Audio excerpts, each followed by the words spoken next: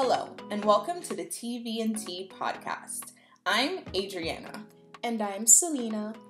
And we are two sisters that have decided to let the internet into the conversations that we have about TV and pop culture over endless cups of tea. In our house, the reoccurring questions are, is it tea time? To which the answer is always yes. And what are we watching? So pour yourself a cup and get ready to get into it. Hey guys! Hello everybody. Welcome back. Welcome back to the pod. Another episode of the TV&T podcast. Yes, we are back and better than ever after a good week. I think it was a good week for me. Yeah, I'm in a great mood. Even though the world is a little sad right now, I'm in a great mood. Yeah, I know. My quote is kind of happy, kind of hopeful, but I will admit it does seem a little out of place with everything that's going on in America. America's loud. Mm-hmm. So catch us up. Tell me how you feeling. What's the mood? Set it off. So my quote for this week, you guys, comes from Baz Luhrmann's adaptation of The Great Gatsby. Love it. The only adaptation that matters.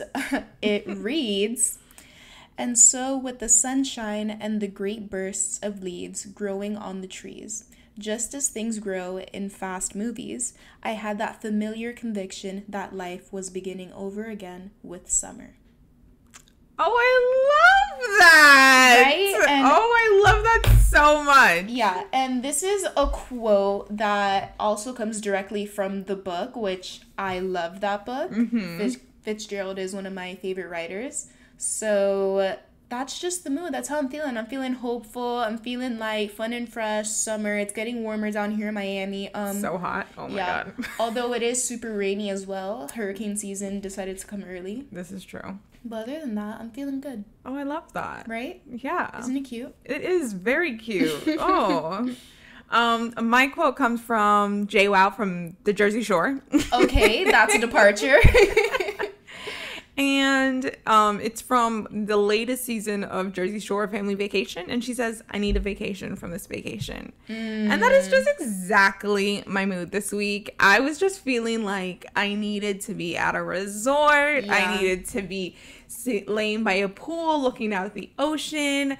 I needed a rum and Coke in my hand. I needed a taco and a slice of pizza and French fries and tacos in front of me. You've been talking about your vacay mood. I want to live resort life right now. I'm missing it. I want to be on a vacation. I want that like cute beach dress, like eat all day, get drunk, nap by the pool, wake up, shower, go down to the buffet. And like, I just don't know when that's ever going to happen again because of Corona and just overall ickiness. Like, I don't even want to be around all the people that require to be at a resort, but I want that life.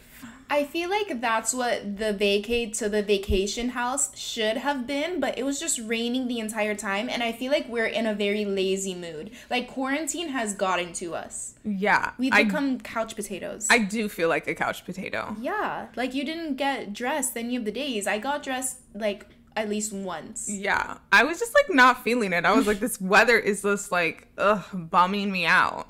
Yeah. Anyways, but I like your quote, and I think my quote goes hand in hand in that because, summer's here, and I want a vacation.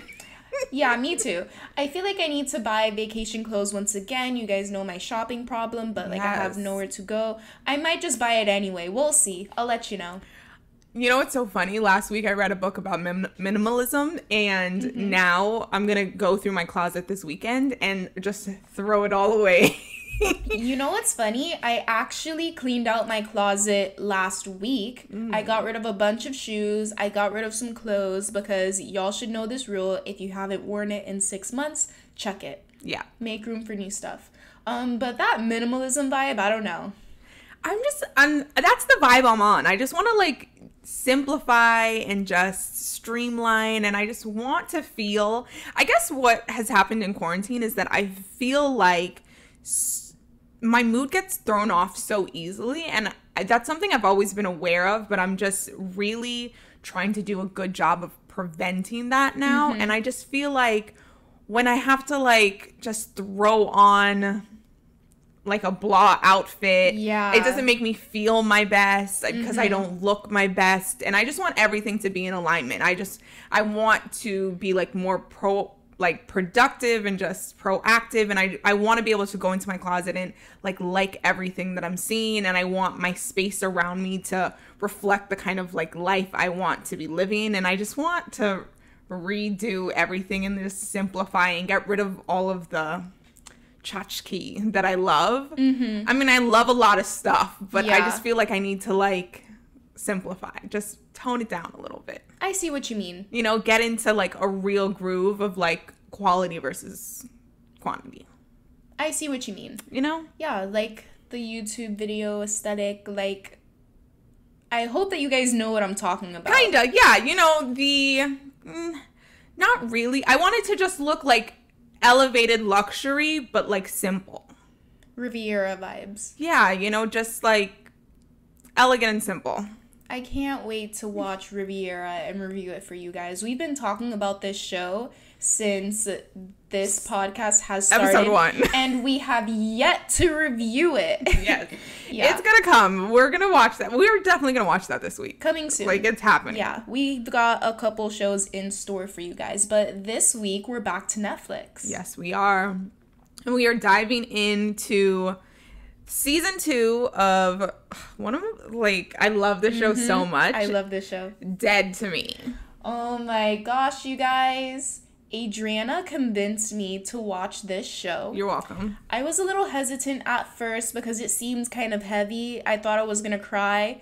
No. Mind you, I did cry in the first episode just because, like, I was like, oh my gosh, this woman, her husband's gone. I'm so sad for her. And I love her. Yes. Isn't she amazing? She's great in the show. Okay, so everybody that hasn't seen it, it's in their second season. It's on Netflix. It's about a woman that suddenly loses her husband in a tragic car accident. He's hit by a car, dies, and she is left to take care of their 2 sons and kind of pick up the pieces of her life. And so you start the show with her burying her husband and then starting the grieving process. And she attends a grief management group where she makes a friend. She meets a friend, and they form a bond and a friendship through their shared grief. This woman has suffered many miscarriages in her relationship. But season 1, this is not what we know about this woman. No. She starts off this friendship with a lie. Yes. And says that she lost her fiance suddenly. So she bonds with her over that. And later on in the season, it comes to like light that her fiance isn't dead. Yeah, her fiance isn't dead. They're just broken up. Yeah, and I think that is super important to note. Her husband isn't dead, because we get that shock season 1, and season 2, first episode, we kind of get that shock too, because you think, oh my gosh, her fiance isn't dead again. I'm getting ahead of myself, but if you guys have seen the show, you know exactly what we're talking about. For everybody that hasn't seen season 1, like, go watch and then come back, and then we can talk about it, because we're just going to spoil this whole thing. Season 2... it opens up.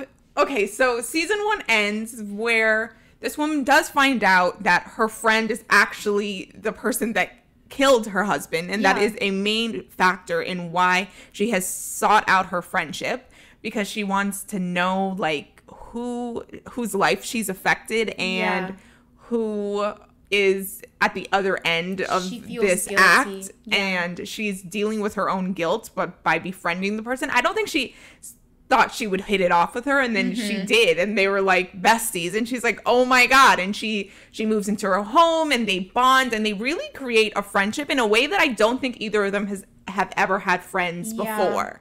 So it's definitely, it's it's an internal pull for her. And I think their friendship is so cute. And you know that feeling that you get when you really connect with someone new? It's like you're starting a new relationship with a guy. You kind of get that giddy feeling. It's like, oh my gosh, my friend, like, she's so cool. Yeah. I just want to impress her. She's so fun. I don't want to hang out with anyone else. You definitely get that dynamic with them season 1. They're just like, wow, I haven't had a friend like this before. And they're both seemingly dealing with grief. Yeah, and they're both very different. Like, I don't know her character's name, Christina Applegate? Blondie? I just call her Blondie. Jen and Judy, yeah. Okay, so Jen's character is just mean and bitchy and acerbic and in your face and upfront. And she's a Scorpio. I just love her. Like, she's me. Like, I just feel like in so many ways, I'm just like, you know, I'm just mean not like with that. The bullshit. Yeah, like, I'm just, you know, I'm just saying it like it is. And I love people like that. But on the flip side, she has anger issues. Oh, serious anger Definitely. issues. Like, she will pop off on anyone. She is not in control of her emotions at all. No. And this comes into play even more when she does things when she kills when she the guy at the end of season 1. Yeah. So that's a dead giveaway as to her guiltiness. Her anger starts coming out more. But I think it makes her character real. They don't want this woman to be perfect. She's an imperfect mother. She might have a drinking problem. Yeah, imperfect wife. She has such a drinking problem. Okay, I'm glad I'm not the only one that noticed that. She drinks at like 10 a.m. And I get it. Your husband died. You're grieving. It's tough. And she's dealing with people around her that are really just so stupid in so many ways. Like the neighbor, the mother-in-law. You're just like, oh my God. But those characters are for comedic purposes. We love them. For sure. I love the mother-in-law. I think she's so funny. I love the gay business partner. Yes. With the dog. Yes. Love him. And then on the flip side, her friend Judy. Okay, we just talked about Jen. Mm-hmm. Judy, on the other hand, is this sweet, kind, seemingly innocent, just like ball of love. Yes, she's a Pisces, and in season 2 they say her birthday's February 21st, the day after mine. I was like, wow. Yeah, and you know what's funny? I was actually thinking about what their signs could be the entire show, and I was like, okay, Jen is an Aries and Judy's a Cancer. I thought Judy was gonna be a Cancer. Yeah. But I see the Pisces energy because she does have a bad bitch quality to her. Like, she is very cool. Like, she's not sweet and innocent and mild in a we hate you way. It's in like you're really that genuine. Yeah. And you she's wear like your a heart on your sweet sleeve. soul in a way that's like brings people in. Definitely. For sure. Very intriguing. Mm-hmm. We love that about her. Yeah. But then again, on the flip side, it can almost be to a fault. Because while the investigation is going on, keep in mind, she killed this lady's husband, her new friend. Right. This is the guy that she killed. And she inserts herself into the investigation to try to, you know, make herself feel better. She inserts herself into this woman's life to alleviate her guilt. Yeah. And it ends up biting her in the ass. Yes. Right? Her entire life seemingly falls apart because she can't stay out of things. Yes. She just has to help. She has to help. She has to make things better. And it is very nice. It is very, like, she's a Captain Sabo. Definitely, yeah. It's almost like, Judy, just care a little less, please. Yeah, like, just stay out of it. And her ex-boyfriend, you know, they're going back and forth a little bit. He still clearly cares for her and she still is hung up on him. But he's toxic. But he is so toxic. Right? I love James Marsden as an actor. Like, I love him. I loved him in this role. I thought he played like the suave, professional, like, just JFK has it all going for him. Described him perfectly. Yes, perfect. Like, I loved him in this role. But he has his things. Like, he can be mean and he can be nasty and very aggressive, and he's a money launderer, and Oh my gosh, but I love how they talk about money laundering in this show like it's a real crime. Like, what harm does money laundering do? I mean, technically it is. You go to jail for that. He was a peripheral member of this Greek crime syndicate, okay? He does none of the heavy lifting. Like, to me, you're not a criminal if you're the one that oversees the money laundering. You're moving the money. You're an errand boy. Not really. He can bring the whole operation down, and he keeps everything going. He cleans the money. Well, now he's dead, because at the end of season 1, all of these characters just... everything comes to a climax. You know, Judy is in Jen's life, and then the ex comes into their life, and they're all just trying to figure each other out, and the anger and the guilt, and it all comes to a climax with Jen killing this guy. Yeah. What's his character's name? Sam? Steve. Mm-hmm. You know, they're so intertwined. Jen is selling him property, and then he blacks out of the deal, and then Judy's turning him in, and she's being investigated, and remember the black guy that she was dating for a little bit, that cop started to investigate her. I didn't like him, by the way. I didn't like him at all. Me either.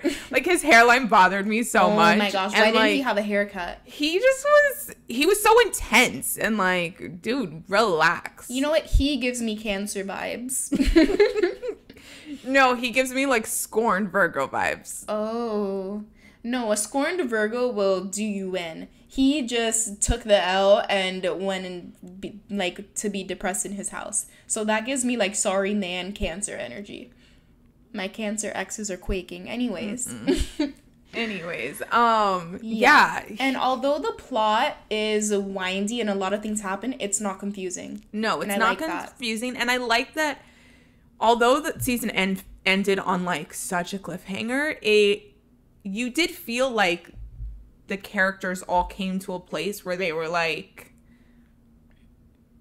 they've told one story and they were starting a new one. Definitely. Because season 2 opens and, you know, they're now dealing with this dead body of Steve in the pool, and Jen calls the person that only she could call, which is Judy. Even though she done killed her husband and she knows... And even though their lives are basically messed up because of each other. Yeah. That friendship just kind of... bonds them together. Yeah. It's like you have to rely on the person that knows your deepest, darkest secret. And like that's, you know, at that point, it's like she is the only person you could trust because you know that she's able to keep a secret, and, you know... and participate in a crime at the end of the day. Yeah, like carry out some illegal shit. Like hide a body. Yeah. So yeah, they hide this body in the freezer, but shocker. And I will say I like how they did this because I was a little sad when Steve died because I love that actor. Me too. And I was just like, damn, like he's gone off the show. That sucks. But then... his twin brother shows up to the door and we're like, wait, Steve is alive? What the fuck? And then he's like, no, I'm Ben, actually. Okay, so this is my thing. I thought it would be corny, but I liked it. I thought it was very corny. I was like, this is corny. Like, come on. He has a twin brother that no one ever knew about or talked about or we didn't allude to. Yeah, but the show is a comedy, so I think it fit. Yeah, it did. And I liked having him back on the show. I just thought it was like, really? Yeah, so his brother shows up because obviously his brother's missing and he's looking for Judy and, you know, he's trying to piece together the final days and weeks that led up to his brother disappearing. He's under the impression, you know, he's done some illegal shit. He's being investigated. Maybe he's run away. Maybe he's gone into hiding. Maybe the people that he's working with are behind this. I think at first he definitely feels like, I don't know what to believe. Especially because Steve has such a checkered past and just he says at one point, he's like, trouble always follows Steve. Which is what Steve always said about Judy. And it's true. Like, they're both kind of like hurricanes onto themselves. Yeah. And it's just interesting to see how the brother weaves into the story and then gets just as tangled with both of these women as his brother did. Isn't that funny? Yeah. What do you think about him and Jen having interest in each other? I love them together. I like them. But they can't be together, but I love them. Yeah. But then something tells me, like, maybe they'll get past that. I just think it's weird how your best friend is gonna date your ex's twin brother. You know how I feel about twins. Yeah. Like, no, we know I know how you feel about twins. Okay, so I have a theory. Like, if you date somebody that's a twin, like, yes, they're different people, but, like, technically you're attracted to their brother or sister or whoever also, and that is just very weird to me. That's a little sick. That was my first thought. I was like, is Judy gonna start falling for Ben? Because if so, that's a little sick. I thought that too. Because although they look the same, they are brothers. And very different. If they didn't look the same, it would be very strange. And also, Jen falling for him is like, wait a minute, honey, did you like my man the whole time? That's what I thought. Yeah. When Judy starts to freak out because she sees them kiss for the first time at the wake. Yeah. The memorial. Vigil, whatever it was. I was like, ooh, girl is...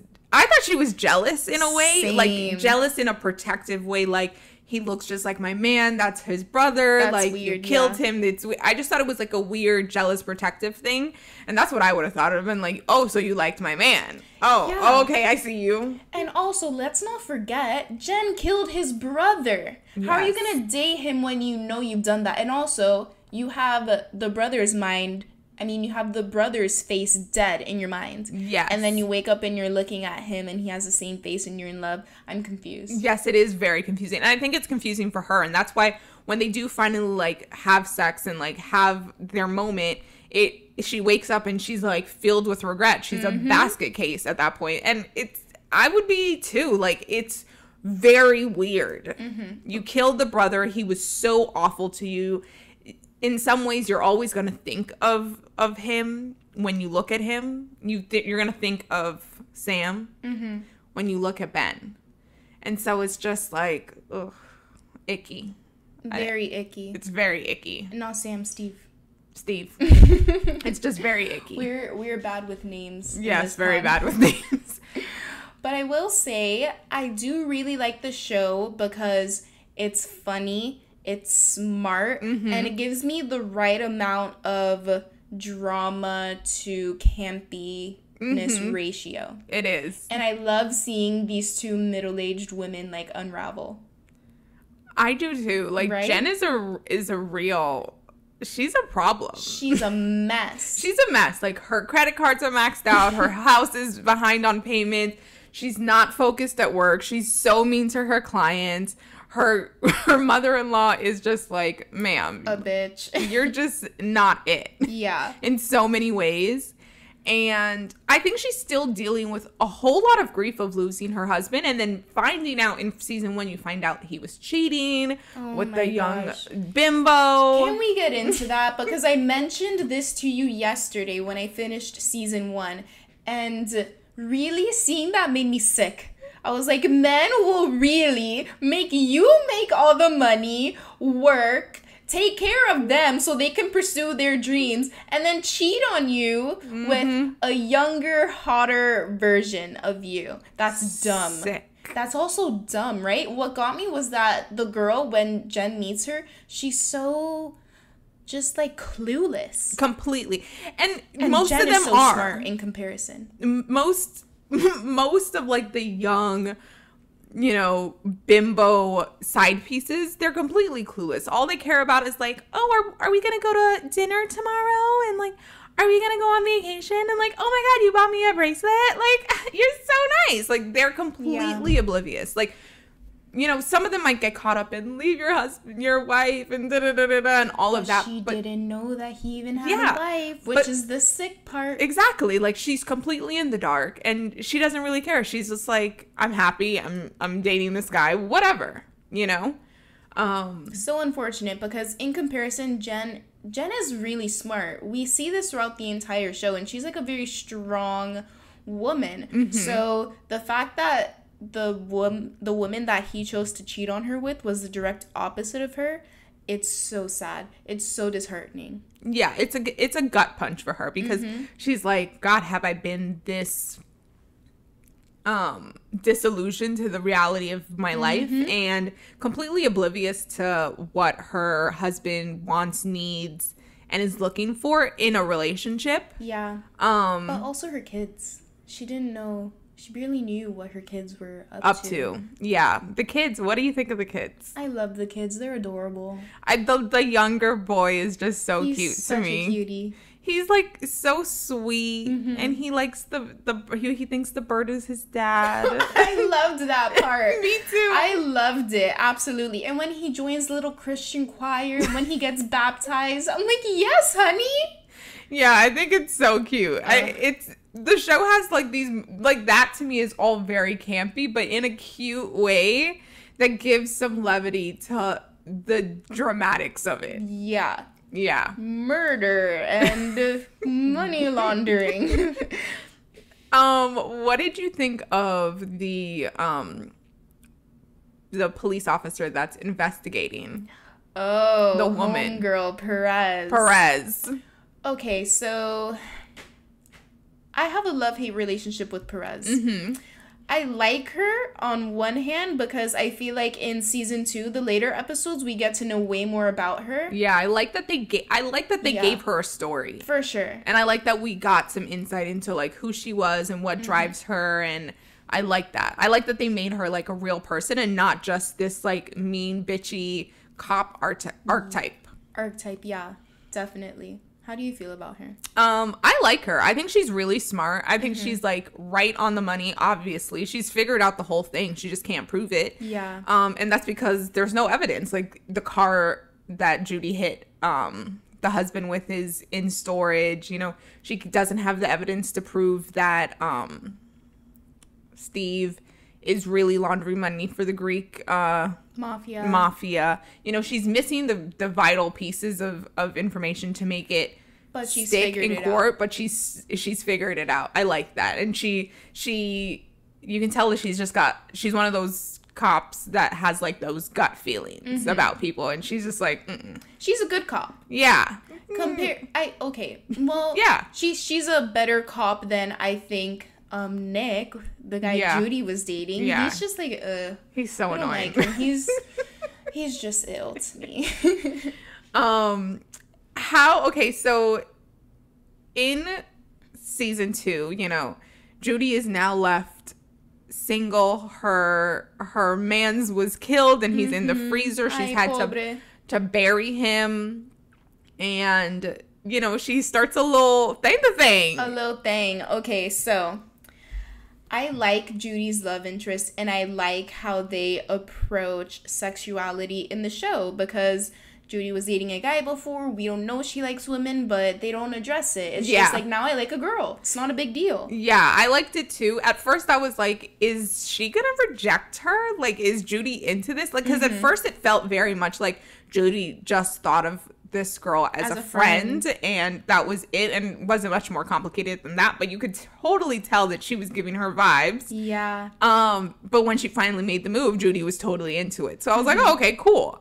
But I thought they were going to have her reject her, and I was like, this is going to be so sad. And you know what's funny? I guess not you, but a few other Pisces women that I know tend to be fluid. They're just like, love me. I mean, sure, I guess. Judy gives me very just love me energy. Yeah, for sure. Yeah. And I like that. But I was just so worried for this other girl. I was like, oh no, don't break her heart. And we like her. I like that girl. She was so nice. I liked her. I liked the character. I like how they met. I like that she had like the difficult mom that was sick and in the nursing home. And, you know, I liked that whole thing. And I liked the connection with the ex that she's living with is the cop. I just like the commingling of all the characters. I love how all of these characters intersect and intertwine and interact with each other in this show. Yeah, me too. It's very well done. I read an article that said what? No, because you were like, Well, No, because I didn't want to lose my thought. oh, I read an article that said the show is about motherhood, and all of these characters have very complicated relationships with their mothers. I want to know what you think the show is about, because at first we think it's about dealing with grief, and then we kind of think, oh, maybe it's about dealing with guilt. Thoughts? I think it's really about friendship. Friendship. I think it's about the relationships that you need. You know? Not necessarily the relationships that you want, but the ones that you need. Yeah. I think, you know, in season 2, you meet Judy's mom, who was a drug addict, was in and out of her life, that is in jail once again after basically abandoning her and her having to raise herself. And you see, she wants something from Judy. She wants her to, you know, pay for a lawyer. She wants her to write a letter to the parole board for her. And it's not a genuine, you're my daughter, I'm your mother, we don't have a relationship, let's mend these fences. And then you find out that the death of Jen's mother affected her deeply. She never dealt with it as a child. She resented her mother through her mother being sick for many years and then dying. Yeah. And you see kind of like these difficult relationships. Even Steve and Steve and Ben, like their mother is sick and she's leaning on him and he's like, I'm so over you. Yeah. And, you know, you see all these relationships are very difficult, but they're finding these connections that they really need to bring themselves outside of themselves and for them to feel more fully in unlikely places. And that's why their bonds are so strong. I would agree with you. I completely agree with you. The show has a very interesting take on friendships because they can be difficult, very tumultuous even in this show. But at the end of the day, they always come back together and they fulfill their lives in a way that other relationships just can't. Yeah, and they really lean on each other. Yeah. Like Judy and Jen, when Jen goes to turn herself in for killing this brother at the end, she leaves Judy her children. Oh my God, yes. And I actually liked that because Judy has shown herself to be such a great mother. Like, she can't be a mom, but she has been such a mother to Jen's kids. Yeah. In a way that Jen wouldn't have been able to ever. She just doesn't have the personality or the tender spirit almost. She's just not that type of mom. Yeah. And you know, you get those types of relationships and needs met by other people, and that's why they say like it really does take a village to raise a child. And I like that they're creating their own little village with each other. I thought that was, I mean, that's such a huge thing to leave someone your children. I mean, wow. Their friendship is just something else to me. Yeah, and they haven't known each other for very long, and so much has happened. But it's one of those cosmic situations between them. They met and it felt like they already knew each other. They were already comfortable. I just think the show is so cute. I'm so glad funny. you like it. No, I really like it. I'm glad that you recommended it to me for sure. I recommend things and people think like, oh, I'm not going to like this. I'm like, trust me, you're going to like this. Yeah. Okay. I thought it would be heavy, but it's light and fun. Yeah. Go watch it, you guys. Highly for recommend. sure. And then, okay, we have to talk about the last episode, last moments. Judy gets her artwork back. Yes. Bitch is bawling. What do you think of Judy's artwork? I think it's weird. It is weird. Like, why did they make her have that artwork? Like, I was looking at it like, who's gonna buy this? It's so ugly. Like, it's okay, I'm glad I'm not the only one. Is it supposed to be ugly and funny? I think so. Okay. I don't think she's supposed to be a good artist. Okay. Otherwise, like, she would be famous. Okay. Right? Wouldn't she be successful? Like, she would have somewhere to live. Like, I suppose. But Steve's parting gift unintentionally is that he has money in her paintings. But was it Steve's money? Or is it like drug money she shouldn't have? Oh, that is gonna be an interesting question for season 3. That's what I thought. Yeah. I was like, whose money is that, girl? Like, it might be Steve's, but Steve could have been holding it for somebody else. Somebody could want a payment. Somebody like, finna come looking for Steve and that money eventually. That's how I feel. That's how I think season 3 is gonna play out. Me too. I think season 3 is going to be a matter of the police chief finally being taken down and prosecuted and coming out as like the head of the Greek mafia. Yeah. And people coming after Judy because of Steve. I think that's what's going to play out in season 3. And I think his brother is going to have to step in, which, you know, that's going to be its own thing with him drunk driving and crashing into them, you know, falling off the wagon. I think it's going to be one of those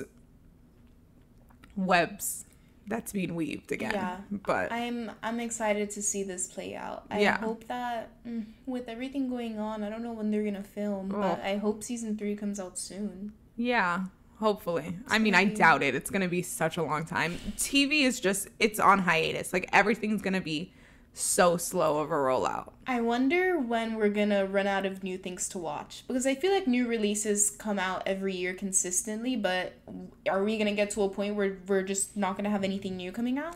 I think the middle to end of 2021, there's going to be a lull. There's going to be, yeah.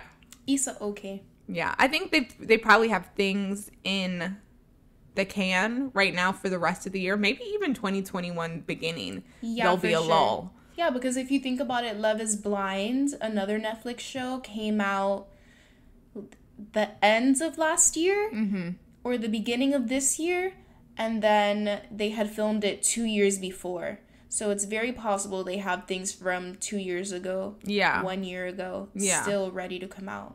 Yeah, we'll see. Yeah, but there'll definitely be a lull. But I liked it. To me. Yeah. I liked how this season ended, and bringing them back together. Oh yeah. All of their storylines converging in that car accident at the end. I thought it was interesting. Yeah. I will say that although we might not see this for a bit, they did kind of close enough things for me to be satisfied. Yeah. It was a cliffhanger ending, but not that much of a cliffhanger. No, not in the way that season 1 was a cliffhanger. Oh, for sure. I like that they closed the loops. Like we know Judy's not going to be prosecuted for the husband. We know Jen is not going to be prosecuted for the brother. You know, those kinds of loops have been closed fully, hopefully. Yeah. I would hate for them to come and rescind on any of those. That'd be not. But I think season 3 is going to be about like the mafia, the money, and that kind of stuff. I love these women. Yeah. I love these characters. Me too. I really do. I love the show. I think it's so good. Another show I want you to watch if you like this is Glow. Glow. You keep telling me about this show. Selena. Oh my God. If anybody can back me up and jump in Cece's inbox, tell her that Glow is so good. I love that show so much. It's so funny. Hop in my DMs and tell me about Glow. I didn't think you were a funny TV show person because I don't tend to watch comedies. I don't tend to watch comedies that much either, but if they're smart and funny, I like them. And Glow is smart and funny. It's catty. It's, you know, I also think I like comedies that center around women. I feel like in general, I just don't like men them. Like, I don't like men. Wow. You know, like men content is just like not what I want out of a comedy. I just feel like the humor for me when it comes to men, I'm just like, you're not funny. Yeah. But when the writing is smart and like woman focused and I can see myself in the characters and stuff, I identify with it. So I like it. Yeah, I definitely see what you mean. And it also helps that Dead to Me is woman directed, female directed. Yeah. So, you know, it's for us. Yeah. Glow is so funny. It's so good. I just start to watch the first episode like with a glass of wine, and you'll like totally. It's like a glass of wine show. Yes. Okay. Definitely. It's on a Friday night, like okay, yes. Okay. It's so funny. I love it. Love it. I might just get into it. Okay, so that's our Dead to Me recap. Do you have any more overall thoughts? No, thumbs up. I got everything out there. 5 stars. 2 thumbs up. 10 stars. Highly recommend. We love it. For sure. Mm-hmm. I totally agree.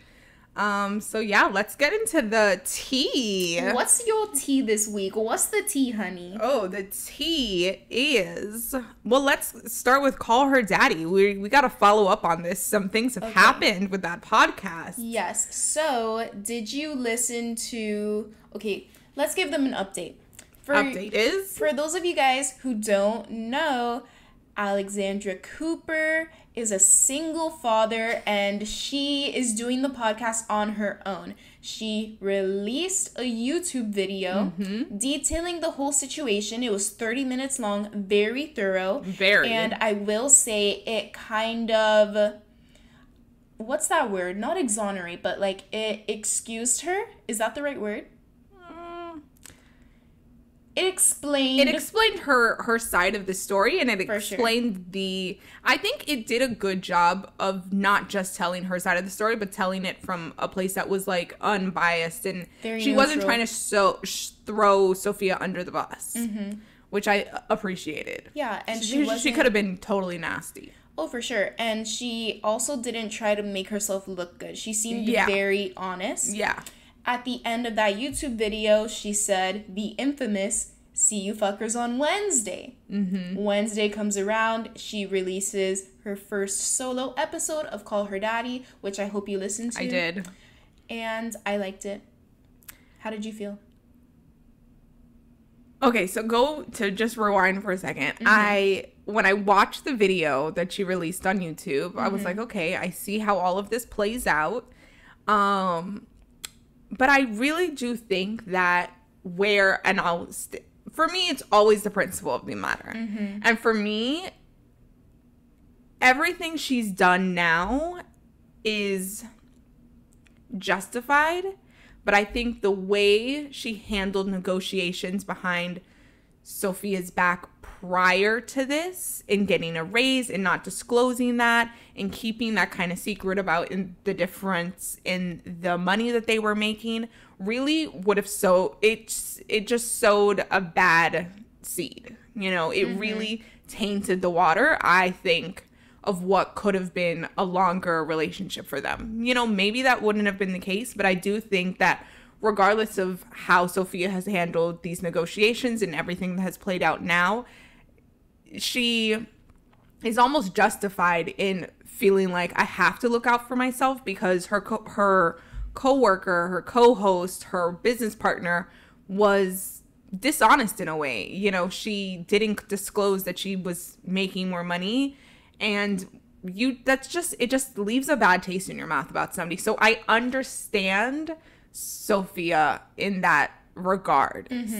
Still, I said that last week on the podcast, and I still definitely feel like that. I do think it poisoned the water. I feel bad for Sofia. I don't hate her. No. But at the same time, I am now on Alex's side, just because of how things played out in when the press started getting light of it, and when things came to light. Alex made a 30-minute detailed video. She didn't try to make herself look good. Sofia made a 2-minute Instagram story with very vague details. All she said was, "Alex stabs me in the back," which leads me to believe that she didn't want to explain the whole situation because it would make her look bad. Yeah. You know? And I definitely feel like her and her boyfriend, they don't care about the show. All they care about is money. The thing that Alex kept reiterating was Sofia said she doesn't care about the IP, and she didn't care about the brand. And she didn't care if they got sued. And like, for us, we created this podcast, and it's kind of our baby in a way. You have these things that you love and that you spend so much time creatively developing for you to just throw it all away. Yeah. I could understand why Alex would feel like she needed to separate herself from Sofia and think about her brand, her career. For sure. For sure. For sure. Yeah. I think going forward, like you really see that, especially in the first episode, she's very focused on continuing the family, continuing the group morale around the show. Like, she knows the importance of the community and the audience that they've built, and she's very dedicated to that, which is top priority when you're doing any sort of public platform like a podcast. Yeah. Like, it is all about the audience. You want to serve them, you want to entertain them, and you can't just abandon them. I have to say, at first, when I thought the podcast wasn't going to happen, I did feel abandoned. So when I listened to, no, I'm faithful daddy gang, you guys know this. So when I listened to the episode, that's something that I really liked that she told us. Like, I care about you guys. I care about this brand. I want to keep it going no matter what. Yeah. That's important. I just wish they would have had some better communication. Like, this could have really been worked out with just a private conversation, like, without the boyfriend in the room, like, on speaker, you know? Yeah, sometimes you just need to, like, Alex maybe needed to, like, walk over to her house or wherever and be like, we need to have a conversation, like, and you need to back up. But it seems as though Sofia and Peter's relationship is a little toxic, and I definitely got that vibe for sure from months of listening to this podcast. Like, the way that she said they would argue about things, and just, like, I didn't like Suit Man from the beginning. And I definitely think with Sophia's I'm thinking about Sophia's personality, and I can see how she would get sucked into a toxic relationship. That makes sense. And, you know, when you're in there, you're in it. When you're in there, you're in it, and it's hard to get out. And it sucks because when she does get out, she's going to realize that she lost a friendship and a career over this toxic relationship. But, like, all of you guys who have been in toxic relationships know that shit's normal. It's just something like, oh, I just lost my career and my best friend, and now I have no mans. Yikes. Okay, yeah. I think she can go. She has 800,000 followers on Instagram. Like, she can continue to do things. She can start a YouTube channel. Yeah. She can create a blog. Like, she can build up her own thing, and Alex can continue with Call Her Daddy, and, she'll go on and she'll be fine. I want Sofia to make a comeback in, like, a year or two to Call Her Daddy. Oh, to the show? Yeah. You think so? I think so. They're young. They're 25, and I know, they broke young. up over dumb crap. Yeah, so I definitely think they could be friends again and come back together and continue the pod because their dynamic is unmatched. I don't know. I feel like Alex is going to be like, I heavy lifted us by myself for a year. Bitch, you're not coming back. I've continued this. I've grown this. Like, this is really my baby. This is really her baby now. Yeah. Like, Sophie is not coming back. We'll see. I think Alex isn't giving her shit. I think it would be a very good strategic move to be like, Sophia's back. The prodigal son back at it again. It would, like, everyone would just tune in even more. Like, how their ratings went up now and their rank went up now. If it starts to drop again, Sofia needs to come back to, like, give a little shock. Oh, my God. I can see it. I can see Sophia's comeback in my mind. Maybe. We'll see. We'll see. But as far as other tea this week, I have things I wanted to talk about that Adriana told me were irrelevant, but I don't care. We're going to talk about them. Doja Cat is canceled.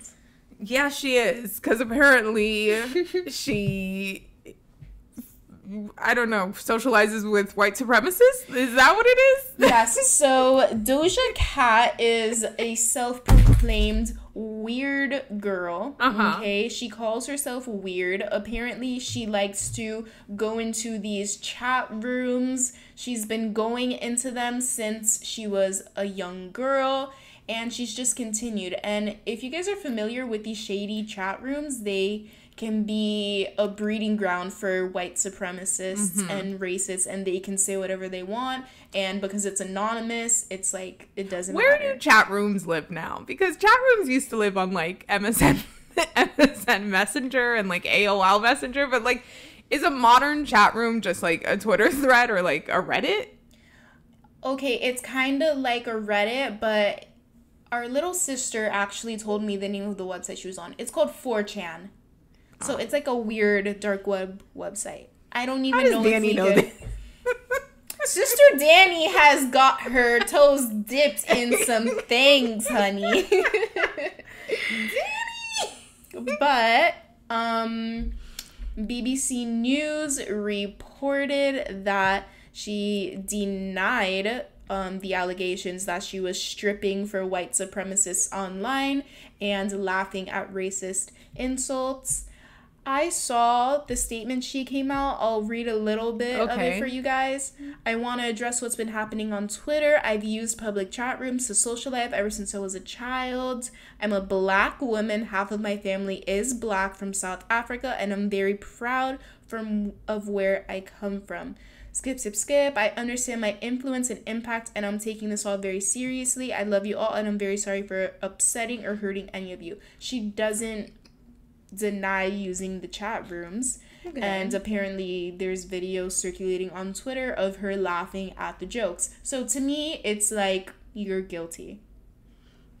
Interesting. Right? I don't listen to her music, so I'm not very invested. We know that one TikTok song. That's it. But guess what? The remix with Nicki Minaj has actually... Didn't it go number 1? Yeah, but Nicki Minaj removed her credit on it. Ooh. Mm-hmm. Right? And Yeah, people are really turning against her.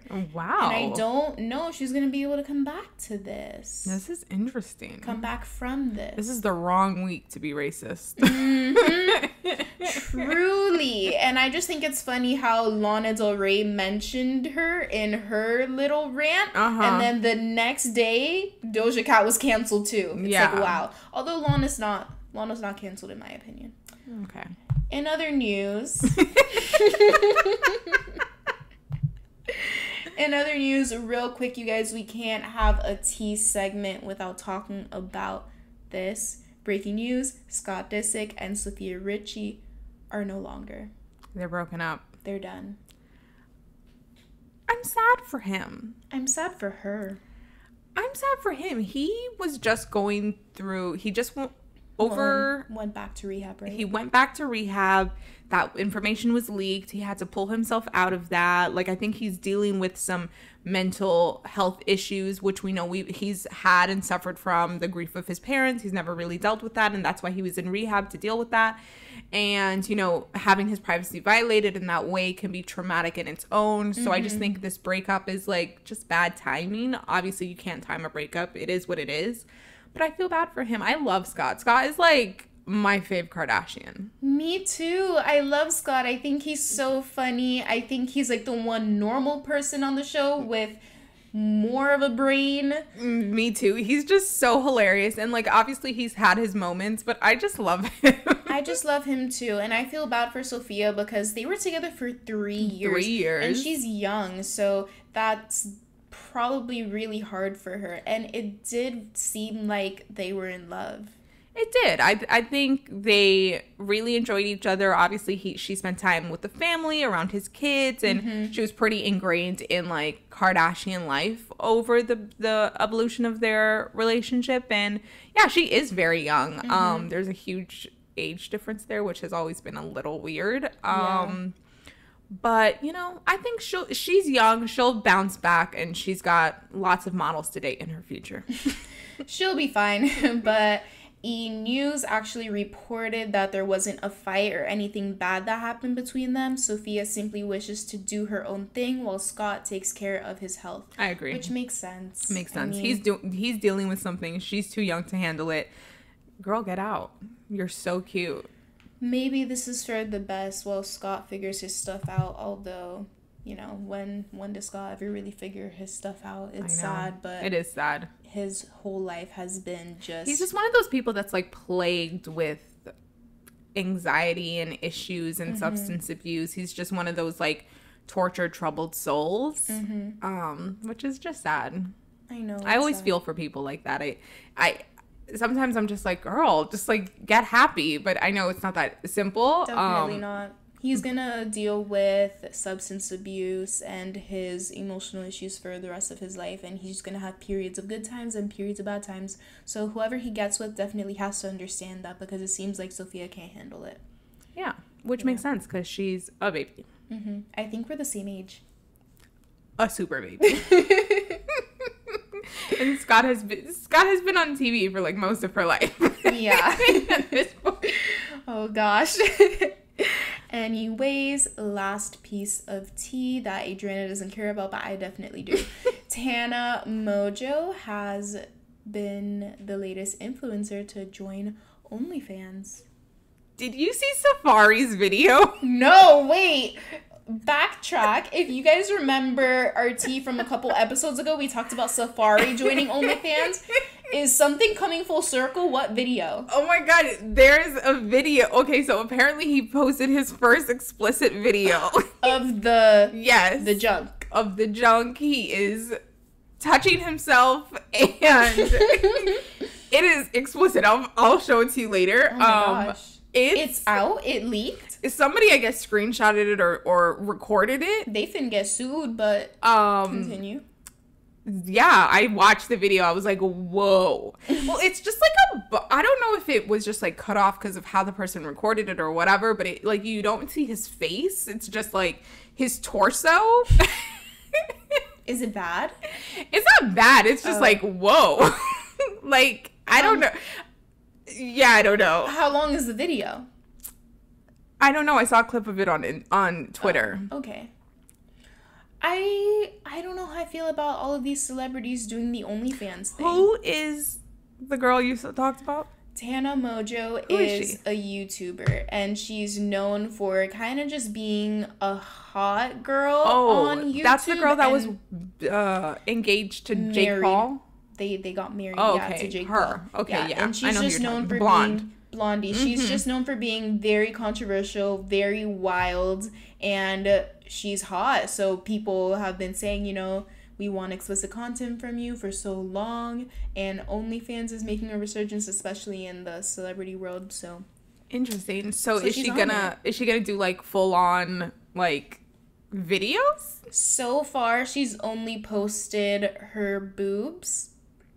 Because I guess you got to start off like light. Full boob? Full boob. Okay. She has a video smoking a joint, and she's topless. You know, very on brand for Tana. Okay.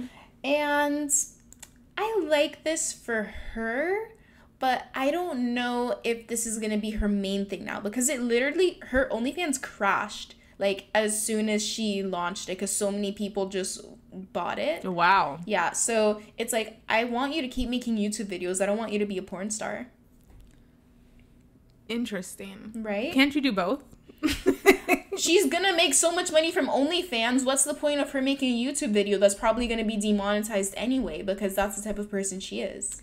I just feel like when you get to a certain level, you're not doing YouTube for money. You're doing YouTube for exposure and just continued, like, fame. You know, it would only help her to continue doing YouTube because that's where her audience knows her, loves her, and she can move those people to an additional stream of income with OnlyFans. Yeah. I gotta admit, when Kat and I saw this news, we almost bought it because it's only $5. So it's like, why wouldn't you want to see? Right? Interesting. The OnlyFans thing is so interesting to me. It is. It really is. It's just, I mean, it depends on like really what you're comfortable with. Like, are you okay with people seeing your boobs? Yes, no. Are you okay with busting it open for the internet? Yes, no. Like, for some people's brands, it works. I think it works for Tana's. I think it works for Safari's brand. Did you know his wife is also on it? She is? Yeah. Is she making videos? I don't know if she's making videos, but I definitely know that they both started OnlyFans, and that's their thing. They're like an OnlyFans couple. Oh, are they going to be making videos together? Shit, they might be. Not yet. Or I would Wow. have heard about it if they were already making videos, but... It might be worth watching. Erica Mena and Safari sex tape coming soon. I'm down. Like, yeah, I could see that. Interesting.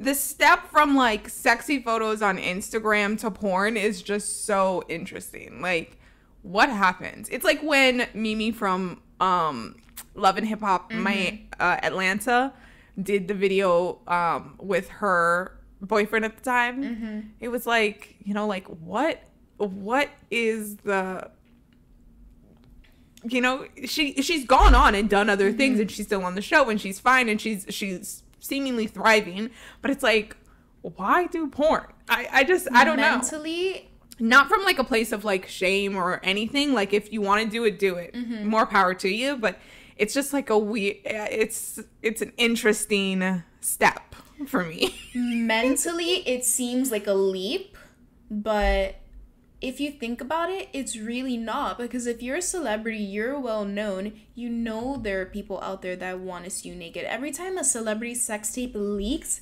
everyone watches it. Oh yeah, so it seems like a leap, but really and truly, why not just do it and monetize it? It's not that much of a leap. Like, I would pay to see Brad Pitt. I would pay to see like some of these people just out of curiosity because we love them. True. Right? I mean, I guess. I think that to do that takes a very specific kind of person, and it's just, I don't know. I think society is going to start viewing sex and explicit content differently after this. For sure. This is going to be like an evolution of like what is deemed appropriate and like, you know. Yeah, and as a celebrity, like what you're allowed to do and what people expect you to do. And what's okay and what's not okay. Because 10 years ago, like, a celebrity selling naked pictures is like, whoa, we don't agree with that. But now it's like, hey, we're here for it. Yeah.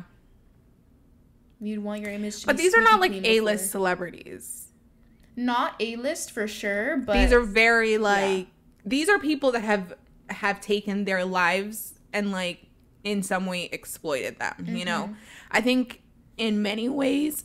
excuse me, in many ways, people that do YouTube influencers and reality TV stars, they're not celebrities in the sense of like a movie star that doesn't have a YouTube channel, who isn't trying to be here, there, and everywhere and exploit every detail of their life for public consumption. Yeah. You know, they're doing a job, they're acting, they're singing. As a result of that, they are celebrities, but I don't think their lives are up for public consumption in the same way that reality people and, you know, these kind of new sort of celebrities do. You know, every part of these new kind of celebrities is up for grabs. They've signed up for it. And so it makes sense that the next evolution of that is their body in every way. Very interesting, but it's definitely a shift because, like, I guess the 10 years ago thing isn't relevant for these new celebrities. A 3-year ago thing or like a 5-year ago thing was definitely that these influencers had to have squeaky clean images. And now we're definitely moving away from that. For sure. Depends on the kind of influencer, though. Depends. If you have, like, an audience of kids, probably not. No. Like, mommy bloggers are not doing this. Oh, of course not. Yeah. So, interesting. Okay. Well, that's the tea. That is all we have for you guys today. We hope you enjoyed this episode of the TV and Tea podcast. Yes, make sure you subscribe to our show and leave us a rating and review if you feel so inclined. You know, tell us nice things. Only if it's nice. Y'all know the drill. For sure. And follow us on Instagram and Twitter at TV and Tea Podcast. And that's it. We will see you next week. Thank you so much for listening. Bye, guys. Bye.